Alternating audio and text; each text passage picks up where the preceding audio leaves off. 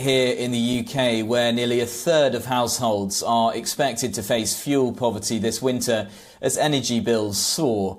According to analysis from the End Fuel Poverty Coalition, or EFPC, about 10.5 million households will slide into fuel poverty in the first 3 months of next year.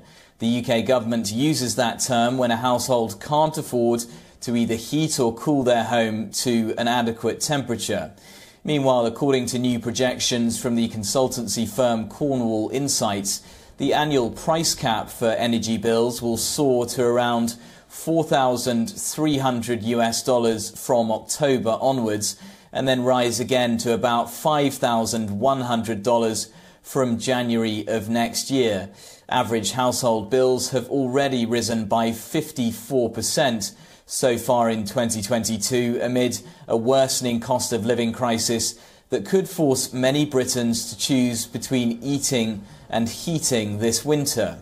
In May, the UK government announced an $18 billion package of support, which includes a payment of almost $500 to 29 million households from October onwards. However, experts fear that support simply is not going to be enough.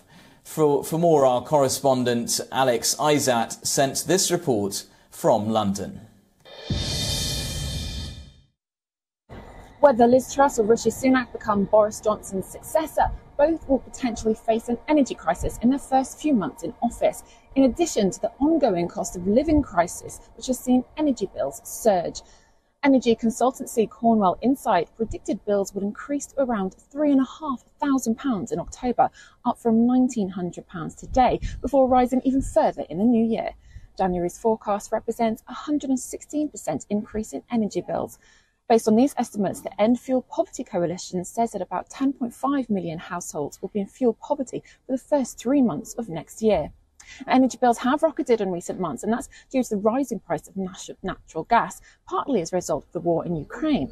But bills were increasing before the war, and despite oil, gas and electricity companies raking in billions of pounds in extra profits, there has been no reprieve for customers.